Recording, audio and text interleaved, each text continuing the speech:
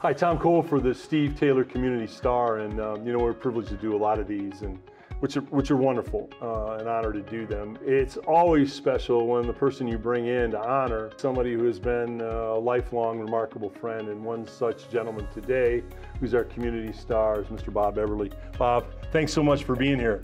Thanks, Tom. Always, Appreciate it. you know, I've always admired what you do in the community, how you treat people, how you help people. Our Community Star is a body of work. You know, somebody that, man or woman in our community that's been 15, 20 years, 30 years, you know, doing it every day in the trenches, lifting our citizens and helping kids. And you're, you know, with team sports, which you started in 1980, everybody knows team sports. You and John Brennan, but you too, through all these years, started in 1980, you know, have provided helmets and shoulder pads and jerseys and shoes and for all the high schools in the area. And I know a lot of times that people didn't have money to pay for things.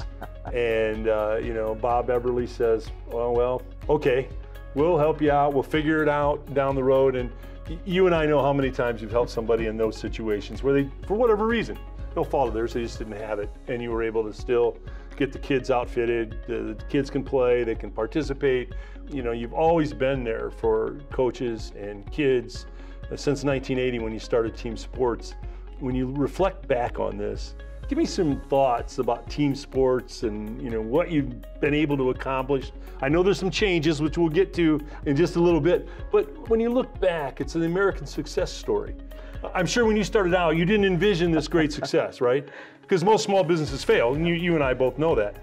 You're an American success story, and so give me some reflection on that. Well, Tom, you go back in our history, and unfortunately, John Brennan has passed away this spring.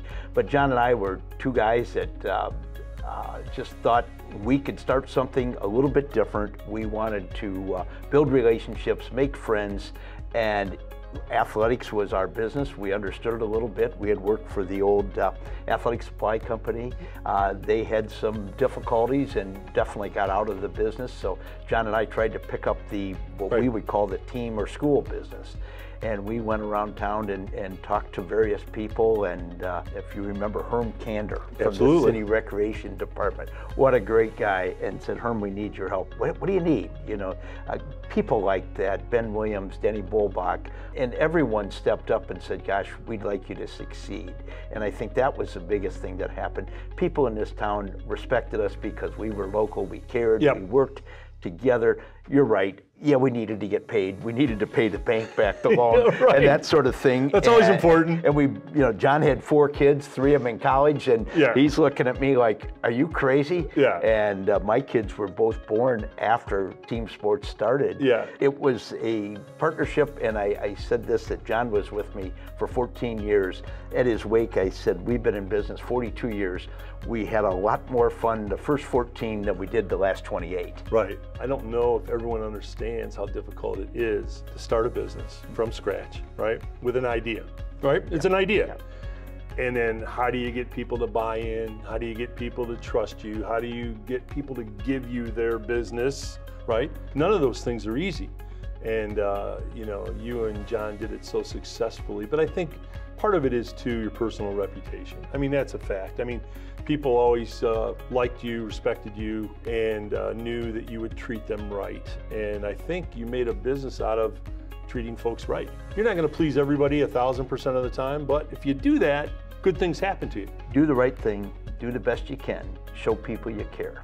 Lou Holtz. I've lived with that forever. And I think if you remember that and you live that, and we certainly lived it, we were 2 naive guys and thought, oh, this will be simple. All of a sudden it became a bigger business. We started to grow. I think our growth was particularly affected by so many people that word of mouth advertising. Those guys will take care of you. They've got the lines, they know what they're doing. Don't worry about it. If they say it's going to be there, it's going to be there. If it's not, they're going to call you, and you're gonna know it's not going to be, oh my God, my uniforms aren't here. So we just built it the right way from a grassroots. We started to grow. We employed a lot of people that you and I both would call friends. And kept going. Bob Nichols and his family have been rooted in our first couple employees were his daughters. And it's all work. There was an article one time, thank their lucky stars, and I think that's maybe we got up on the right side of the bed one day, but it's sure worked, and we have a lot of people like you and Steve Taylor and the people that have supported us over 42 years. Yeah, well, it's funny because I've interviewed Coach Holtz 3 or 4 times, and as you said, a remarkable gentleman, and he also came out with something I've always remembered, and that is that people don't care what you know until they know that you care. And if people know that you actually care about their well-being, they'll go a long way with you. You know, hey, okay, Bob, you can't get us the jerseys Wednesday, but what, next week we can get it done? And you say yes. And you know, there's something about instinctively caring about people, and it's a mutual success, which you've created success not only for team sports and all your employees, which how many people have you employed for how many years in this community, making a good wage, raising families, positive in the community. I mean, what does that mean? You know, you get an aggregate of businesses like yours supporting families in our community. Positive change in a community occurs locally. Small pockets locally of people doing good things that start to ripple out into a larger area. He said that's where change occurs. And you've lived that. Yeah, I would agree with that, Tom. I would tell you, for the first 10 years particularly, and even today, how many events we've gone to, how many spaghetti dinners, how many, you know, could you come over and just say hi when we had a semi-pro football team here in town and they were a fledgling outfit, and we were worried about getting paid, and they ordered helmets and shoulder pads and they weren't in yet. And I can't remember the coach's name. He said, could you come down and talk at my dinner so my players know that we really do have we're going to have uniforms and helmets and all that. Yeah. One of the funniest stories, I'm trying to think of the young man's name, but he played at the University of Michigan, came out of Akron and was a halfback, tailback. And he came up to me afterwards and said, Bob, don't be in a big hurry to get those helmets and shoulder pads, because that's one more day, Ricky Powers, that Ricky said, one more day, Ricky, you won't get hit. So great stories like that. Ricky's a smart guy. I can go along with that, you know. We don't have the pads on today. Oh, gee, really? Okay. Shorts and t-shirts today, guys. That's a good thing. You know, we've covered a lot of the longevity of team sports, but there's exciting news. There's been changes at team sports, and why don't you let the folks in on that, Bob? Yeah, positive changes. We are part of a larger group. We found 4 of our friends in Texas, and we joined together into a consortium. We now call it Game One. We're in about 40 states. So we've become a national organization. We're still locally run, locally involved, but we're supported with some national buying power, national banking, that sort of thing, which is really helpful. It's allowed us to do some things we couldn't do. Of course, John's out of it. Both my sons are involved. We're excited to, probably most people don't know, but we're opening a 135,000 square foot distribution center out by the airport. Which is fantastic. We will store merchandise, warehouse merchandise, ship merchandise, all of our decoration, which we have a world-class decoration department here at Team Sports, but now that'll get transferred to the new building. So the key to our business, you have to.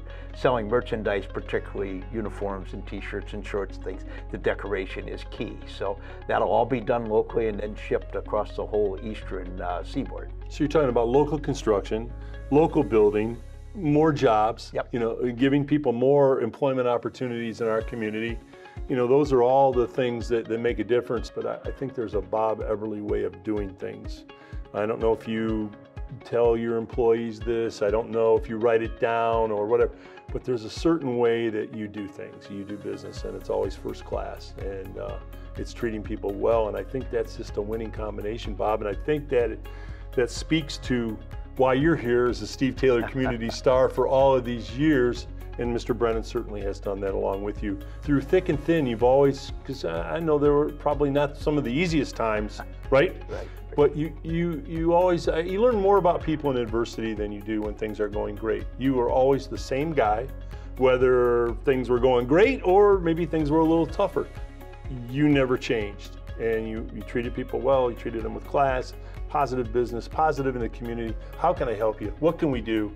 I mean, those are all Bob Eberly isms? Well, Tom, I'll tell you that I tell my sons, both of them, I tell salesmen and Yeah. anybody that works with us, not for me, together, that you get up in the morning, you take a shower, and you take on the world. The world's going to take you on. Yeah. But you have to be positive. Right. And my dad taught me you don't look up at people, you don't look down at people. I like that. You look them all in the eye. I've told every person that's ever worked for me, I'm not Mr. Eberly, I'm Bob. Yeah. Please come see me if I can help you. My door's open. If I'm on the phone, let me know you want to see me. We'll make time. We'll talk. I'll help personally. Whatever it takes, business-wise, whatever. It's just pay dividends. Just being a real person. Yeah. Well, you've done that. You've made a career out of that, Bob. On the way out, going to be some budding entrepreneur, some young lady, some young man that they have an idea, right? A lot of people sit and write things on napkins in restaurants and all those things, but they don't move it into an action plan. So if you look into that camera, Bob, and there's a young entrepreneur out there that has an idea, what one piece of Bob Eberly advice would you give them to get their project from writing it on a napkin in a restaurant to really make it happen? Well, I think you have to have the courage and intestinal fortitude. If you believe what it is, what you can do, then go for it. You have to look at obviously the financial situation. Yeah. You have to look at, is there really a niche? Is this really a necessary product or idea? But I've talked to a lot of different people, had a lot of interns, a lot of people, young people pretty much are look at the positive. The negative is not ingrained in them, it's taught to them. Right. So I try to encourage them and say, go for it, make sure you have a good business plan. You need to have who's your advisor, who's going to work with, and that's kind of what I tell them. I think Mr. Brennan, John and I were fortunate, but there's hard work covers up a lot of shit. I was going to say, I've been privileged to interview so many great coaches and athletes, and which you all know, we've been at the same banquets and been at the same games, and the person that's sitting in the stands, Bob, eating hot dogs and drinking Pepsis, and they say, well, that person's a natural, or they're a natural at it, or yeah, they got really lucky there. And Bob, you've given us so many great insights in starting a business and being successful, but one thing we haven't touched on, which I know you want to touch on, I see it from a coaching end. I coached for 30 years in high school and college, and if you don't have the support of your wife in that endeavor, you have no shot. I don't care how great a coach you are. I don't care if you don't have that support, you're done. And I know it carries over the same thing in business and your wife's support that she's given you. Well, Tom, beyond a doubt, I think coaching and running a business have a lot of parallels. My wife, Carol, when we first had this cockamamie idea, she said, basically what I said, go for it. Yeah. We've got, let's try and see what's what, but you need that 100% support because it's early mornings, it's late nights, it's, oh, I'm sorry, I can't get the kids, I promised, Coach Cole, I'd have his practice jerseys over there, and they just got decorated, and Barb Brennan was much the same so that'd be the other piece of advice I'd give to any young entrepreneur.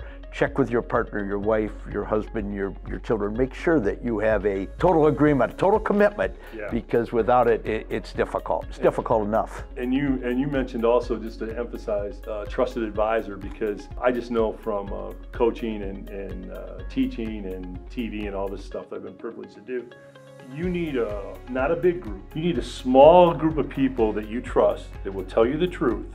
And you ask them, okay, say, I just did this show. Here it is, take a look. Was that okay? Did this look right? Did this sound right? And they say, well, no, I didn't like this, or I didn't like that. Okay, fine, I'll fix that and move on to the next thing. Because people, you're not gonna always get the real story. You have to get a group of people that when they tell you something's not right, then you fix it. If they tell you it's good, then it's good. Because if you don't have a trusted group, because sometimes you'll get so much information that you can't please everybody. They don't like your hair, they don't like your jacket, they don't like how you talk, they don't like the sound of your voice. I mean, that's part of the deal. It's coaching, teaching, business, but you have a small group of trusted advisors. Would you agree with that, Bob? Oh, absolutely. Honest criticism, honest advice. Yeah. Yes men are a dime a dozen, and they don't help you. No. They don't help you. You need to have that. Are you nuts, Tom, that you're going to call that? I don't think it's going to work, and no one else thinks it's going to work. Yeah. So I think that you need to understand where they're coming from, and the better that relationship is, whether it's your wife, an advisor, whatever it is, you need to have someone that says, I think you're going the wrong direction. Bob, on behalf of Steve Taylor and our gang, we want to congratulate you, Mr. Brennan, posthumously, on running and your sons, your wonderful sons, and your wife, running a wonderful business, employing folks locally, helping the local economy. And I think someday you ought to write a book, the Eberly way, because, I mean that very seriously. I think it's something that can be taught to people. How do you interact with people? You can either be positive or you can choose to be negative. I've never seen people that are negative all the time be successful. It just doesn't. It's easy to be negative, but it's harder to be positive, to find a positive, to say we'll get there, we'll get it. But the Eberly way has always been to be positive, and that's why you're our Steve Taylor Community Star today, Bob. You can have the first copy, Tom. All right, I like that. I need it signed, though. I'll need it Absolutely. signed. Thanks, Bob, for being with us today. Tom Cole for the Steve Taylor Community Star.